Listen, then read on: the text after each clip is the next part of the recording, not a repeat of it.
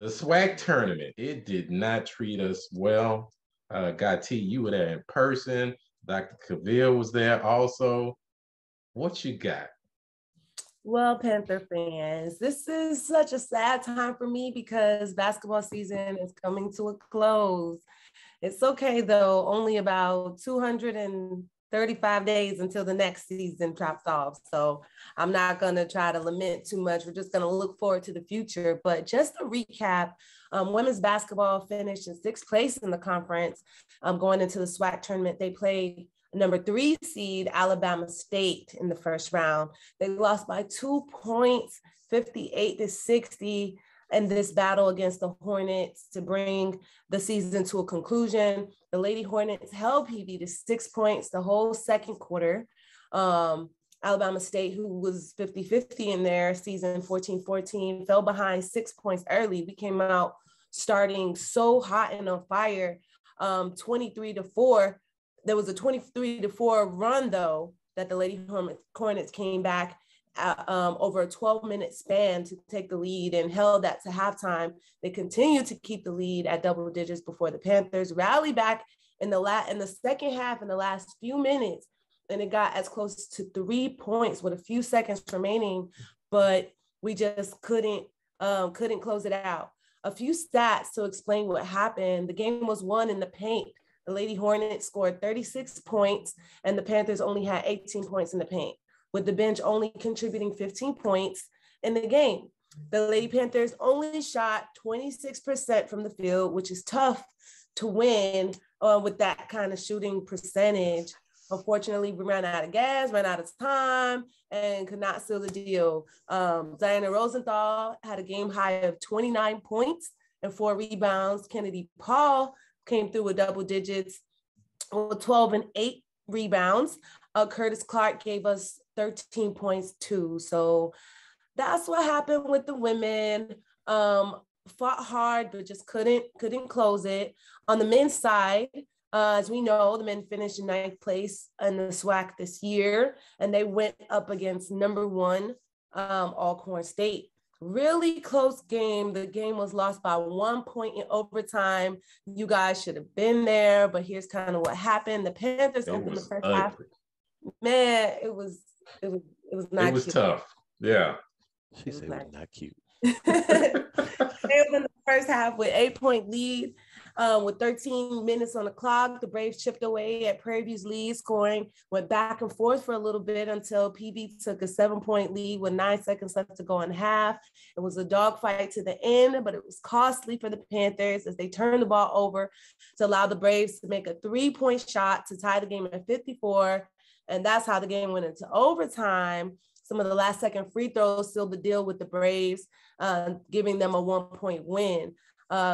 Jeremiah Gambrell came through with the 20-point effort. Gambrell went 6 for 14 from the 3-point line and went 6 from 16 from the field. So he had 3 rebounds, 1 assist, 2 blocks. Graduate student Dwayne Cox had 16 points. Juwan Daniels had 12 points, respectively. Daniels had a season high of 16 rebounds, giving him his 5th double-double of the season. But yeah, it was a really hard-fought battle, but just at the end, we couldn't pull it through. A little up and down during the season, a lot of close games, a lot of 1-point games, but so much competition in the SWAC this season.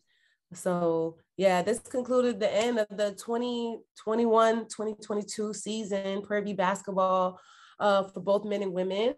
We have a lot of work to do in rebuilding to prepare for next season and come out stronger, hopefully go for the gold. We also have a lot of faith in our coaches, Coach Sandy Pugh and Coach Byron Smith and their staff to bring in the players that we need to make the team stronger. So continue to stay tuned for more PV sports updates as we support our Panthers through the rest of the school season. So what do you see as a need from the women's perspective? What do you think the weaknesses are that Coach Pugh needs to identify over the offseason? I think that if we get a little more height, that would help. One of our biggest players was Kennedy Paul, and she really played a guard position. So when it came to the post, you know, a lot of people were able to outwork us in the post and out rebound us. So that's one way we can improve. And then just getting some more consistent scores. It's great that we have Diana Rosenthal coming back. But we need some more players with that fight in them, that aggressiveness, that when you have those 50-50 balls, they just have in their mind that it's theirs, you know? So I think that we definitely could benefit from more height and just more shooting ability. And then on the men's side, as far as a true point guard, floor general, we can use that, because that will really open up the 2 and 3 guards that we have to go to work and show out a bit. We're losing Juwan Daniels, who's the leader of the team. That's going to be painful. We have to find a replacement. Somebody's got to step up with points. Man, it hurts. I was over there watching Linnell Henry balling out for Alcorn, and I was giving him the eye, but I was still happy for him. So happy for them winning the SWAC. But just to get more size, leadership, you could tell we have we've been developing on the men's side in the right direction. So I think the experience is going to do these guys well. And just buying into what the coaches are teaching, playing Panther basketball, because we have some really exceptional coaches, and just being able to execute.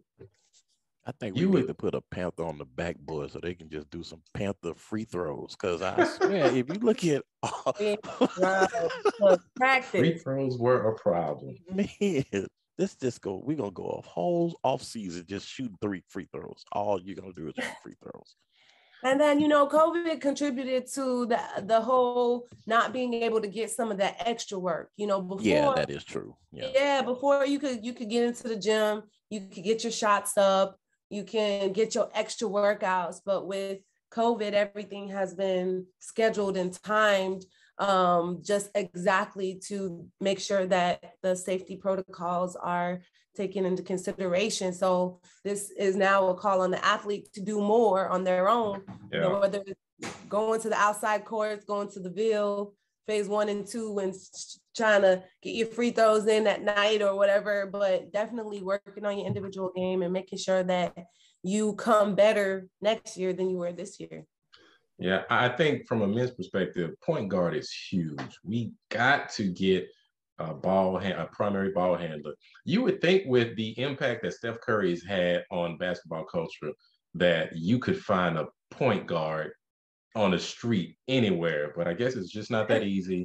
Everyone who wants to be Steph Curry or just have a good handle, they just aren't that good at it. So apparently it's more difficult to find a true point guard than you would think.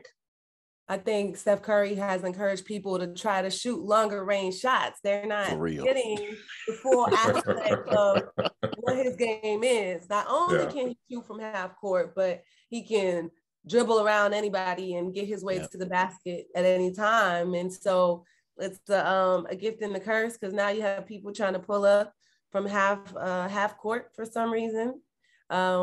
But yeah, just going back to the fundamentals, the basics, working on those lateral drills and being a threat from the mid-range game. That's really the secret. That's dead. No one shoots a mid-range shot anymore. Exactly. If you can perfect the mid-range game, you can be very successful. Yeah.